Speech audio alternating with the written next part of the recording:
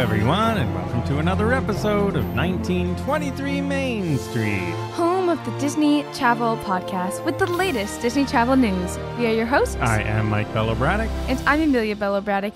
And today, more and more restaurants are reopening at Walt Disney World, and Avengers Campus at Disneyland has some new additions. Yes, it's hard to believe that not all the restaurants are still open. Honestly, everything else is so done from COVID, it's hard to fathom that there are still repercussions from it. And also not all of the character greetings. In fact, they're taking some away, I heard, because they can't hire people, right? That surprised me. But the good news is a couple of these reopenings, there are 3 of them we're going to talk about, and they're all pretty popular. I don't necessarily love them all, but we'll get into that. 2 of the 3 are character dining experiences, so that's good news if you are heading down anytime starting pretty much around November 1st. So let's start with the first one, starting November 1st. Tusker House will reopen, and this is back to its original all-you-care-to-enjoy buffet style for breakfast, and they will have usual things like zebra coffee cake and Simba waffles, Mickey waffles, and usual breakfast treats at Disney World. Yeah, then for lunch and dinner, they have like breads and dips and spit-roasted tandoori chicken and green curry shrimp.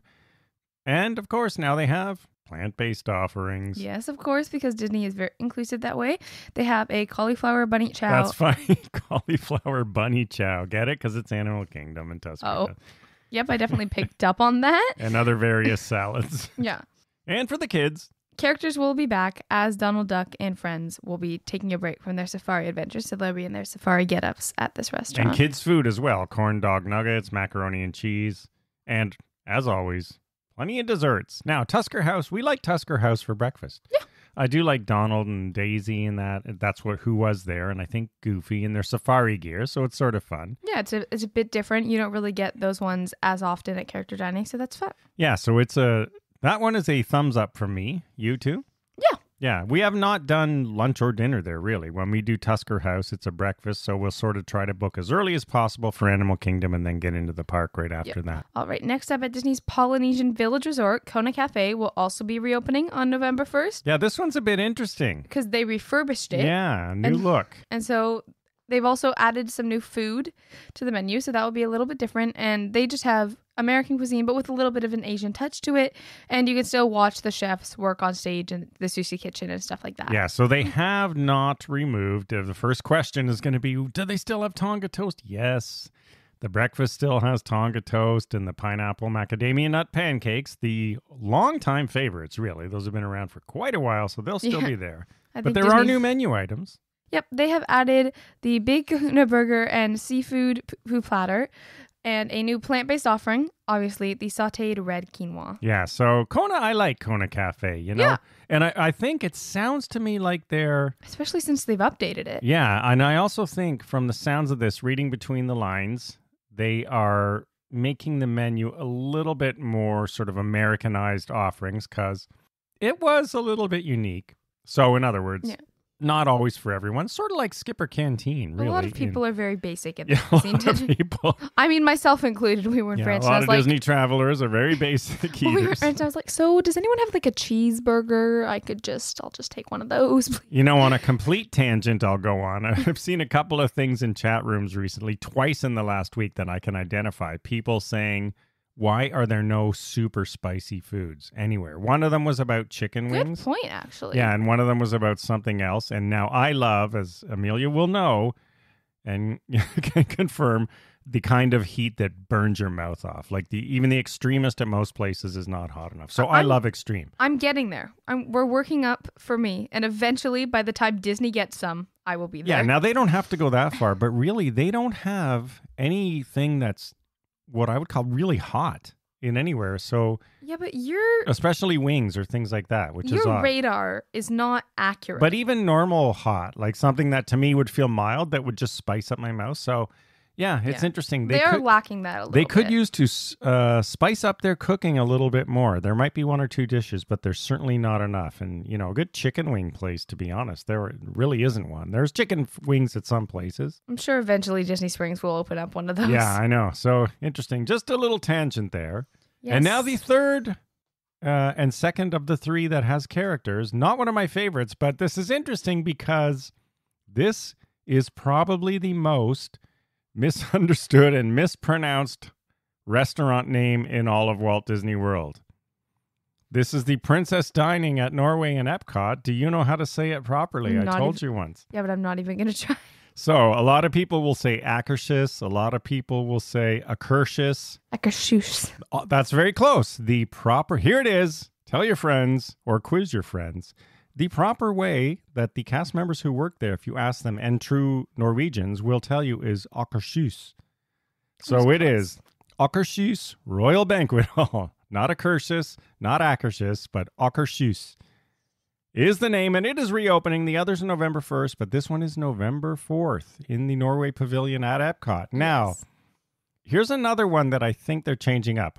Our knock against this, first of all, hate to say it, but the princess quality there was sort of second tier to Cinderella's royal table. Well, maybe now that they've closed down some other character spots, they'll have higher quality princesses available. Yes, Cinderella's royal table still, as we record this, they may announce something this week, does not have princesses back. It is open, but there are no princesses. So this will reopen with princesses on November 4th, so that's good. The other thing I didn't like about it was I like experimental food, or not experimental, but different unique foods that we were just talking about. But in the past, it's been a little bit too Norwegian, right, for some taste. Not so bad for me, but I know friends who didn't like it for that reason. Mm-hmm. Sounds like they're fixing it up a bit. So let's talk about it. This is family style. Yeah. So, but they do still have classic Norwegian dishes, including like some meatballs and a Norwegian version of chicken and dumplings. But now they'll also offer classic American food with mashed potatoes and gravy, salmon, macaroni and cheese, things like that, and then desserts with rice cake. Yeah, desserts are still their unique ones. Desserts are a little bit out there, but I can still see enjoying this. Rice cream with strawberry sauce. That's rice cream, not ice cream. Yes, rice cream. And then a potato roulade with lingonberries, yeah. So, yeah. I'm not Norwegian. So their desserts, I'm sure their desserts will appeal to all, but yeah, it sounds like they balanced the menu a bit. So this is a good thing. Any restaurants reopening, especially these popular ones, is good. And especially a princess one, because it's lacking right now, especially with Royal Table. Yes. So maybe this is a sign that something's coming there. I don't know. Yeah. We'll see, because we were going to go there when we go at Christmas, but I don't want, we go there a lot, so I don't want to eat there as just a restaurant right now. So hopefully something will come back. But those are three great ones coming back. Tusker House, Akershus, and Kona Cafe. And yes, also the princesses are back for storybook dining. Yes, the princesses are back, so that's always fun. But, my big point is, if Disney is low on princesses, I have the fix for them. Hire me. I'm available. If Disney wants to contact me, I'm right here. And which princess would you fit the bill for? I would take any of them, to be honest. Any of them Disney offered me. I'd like to think of myself as a punsy. As a punsy? But that's not accurate at all. So she's just my favorite, so I'm being biased. So and now we're still waiting Disney, as far as dining goes. I want Takumi Tay to reopen, please. I love Takumi Tay in the Japan Pavilion at EPCOT. I kind of just figured it would never reopen. We only got there once after it opened, then COVID hit, and now it still hasn't reopened, but it's an exceptional restaurant. Super fine dining. Maybe my palate has evolved since we were there. Yeah, it's great. So anyway, three good ones. Always good to see more restaurants reopening just in time for the holidays. You can book them all right now, so get on and book if you are looking to, because they'll probably fill up fast. Has been a while. And now over at Disneyland, of course, Wakanda Forever, Black Panther Part 2 is coming out, and they're doing a little celebration at Disneyland at the Avenger Campus and at Downtown Disney. So, in the movie, what's going on in the movie? In the movie, the leaders of Wakanda fight to protect their nation because other world powers are trying to take over it after T'Challa's death. And as the Wakandans, they fight to embrace their next chapter, and the heroes have to make a new path towards their kingdom because they're still reeling from T'Challa's death. Yeah, so to celebrate this, and I like how they're doing this, from November 11th through January 8th. Yeah, this is when it is. I think the movie opens on that day.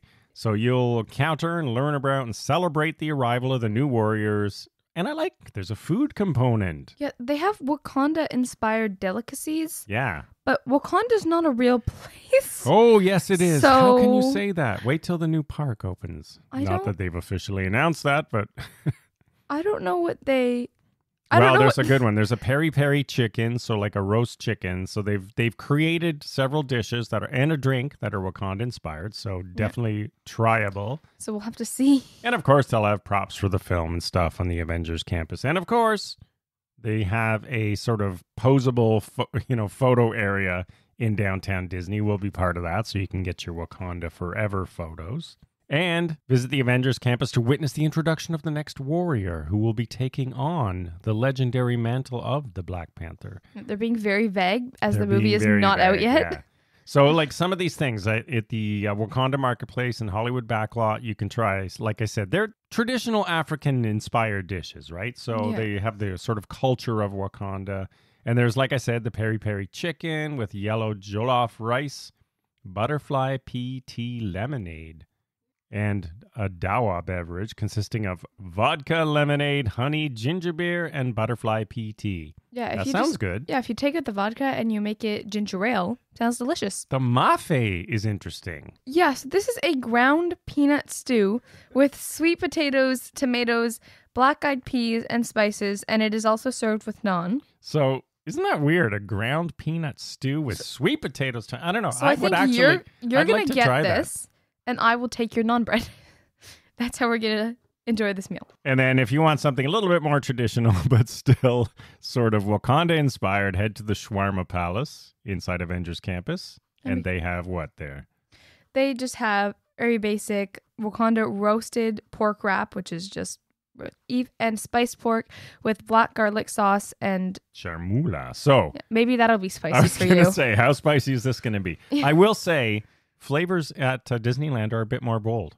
All right, so we'll see. And maybe that's just because of the culture, especially with the sort of Mexico Latin influence, a bit more spicy out there. They even have tahini with their fruit originally, and before Disney World ever did anything like that. So anyway, that's pretty cool. Celebrating Wakanda over at Disneyland. And then finally, the last news of this week. Adventures by Disney is to debut its first ever Adriatic Sea Expedition in 2024. So, of Croatian descent am I? Yes. I could sail by Croatia. There's lots of, sailing along the Adriatic, which is between Croatia and Italy, essentially, and other countries touched upon there. This new one is the Adriatic Sea. Where is? The Adriatic is between Croatia and Italy. Ooh. Yeah, it's right between. So when you're on the coast in Dubrovnik and Split and all those... Croatian cities that are very picturesque. That's the Adriatic. So, you will get lots of great views and all that sort of stuff. It's an 8-day, 7-night round trip. It sails out of Venezia, out of Venice, Italy. It's actually... with 7 ports in Croatia and Montenegro. Ooh. Before returning back to Venice. Well, it's coming up quite soon. 2024 seems far away, but 2022 is over in 2 months. Oh, my goodness. Yeah, and there's only 2 sailings. So if you want to... do that, then definitely book now. This one is not $100,000 a person. This is not the Around the World tour, so check into that. It's a little bit more realistic. All right, everyone, that is the news for this week. Thanks for listening. You now know how to pronounce Akershus if you did not before, so that's a good one to use to your Disney friends if you want to put them on the spot and they don't know that, because odds are most people are going to get that wrong. And thank you for listening. As always, follow along at 1923 Main Street on social media. Have a magical day, and we will see you again next week. Bye-bye.